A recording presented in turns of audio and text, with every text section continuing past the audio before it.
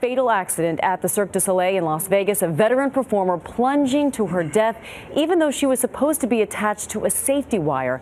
There are serious questions this morning about what may have gone wrong.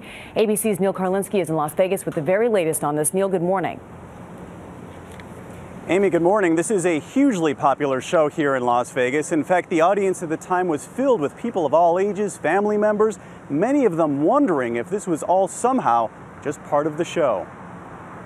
It was near the end of the second show of the night Saturday, and longtime performer, 31-year-old Sarah Guyard, was reportedly acting out a battle scene high up on a wall, suspended by wires, when something went wrong, and she suddenly dropped, falling to an unseen pit below the performers. She was screaming as she was falling down, and it was sort of out of a movie where she was just trying to grab for anything. Aryan Ramadi was among the horrified audience members, including children, who at first didn't know if it was part of the show or not. Then suddenly the music cut out abruptly, and screams and tears could be heard coming from the stage. They stopped the music after maybe like 10-15 seconds or so, and the actors were just kind of staring down at where she had fallen.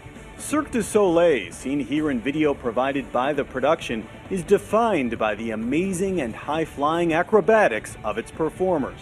But in 30 years, there's never been a death.